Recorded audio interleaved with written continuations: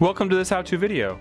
Today we're going to be talking about how to set up your vDrive insecticide on Gen 3 in 2020.1 and newer software. Before we get into this, please make sure we've already set up your general planner setup and watch the video on it or refer to the operator's guide. To start, let's go to Setup at the bottom right hand corner. Next, go to the Equipment tab on the right hand side. Under your equipment setup, press Add System to add a granular system, which is what vDrive insecticide is considered. Add System and tap on Granular.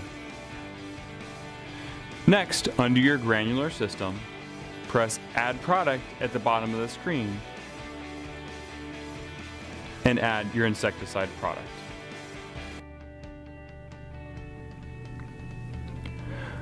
Once we've added our insecticide product, press back. Now, let's go to the Systems tab to configure vDrive insecticide. Press on Systems, and on the right hand side, we should now have an insecticide product available. Under our insecticide setup, we'll need to add hardware to add our vDrive insecticide meters. At the top of the screen, we should have a row 1 through 16 in this case for our planner configuration. Press Add Hardware to start the setup. Next, press vDrive insecticide.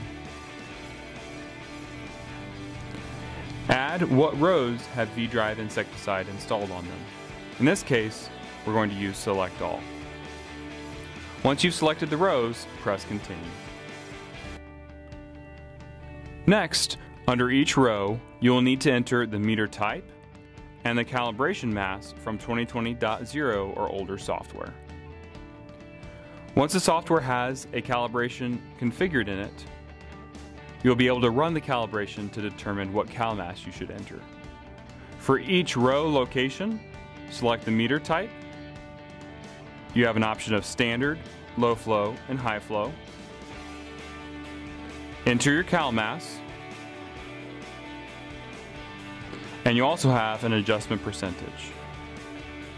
On the left hand side, you will have to go to each individual row to enter the meter type, cal mass, and if needed, an adjustment percentage.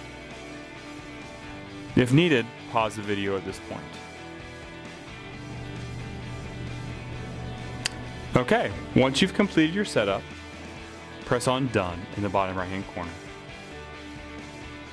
Now at the top of your screen, you should have a summary with the configured vDrive insecticide rows indicated by a dot on every row.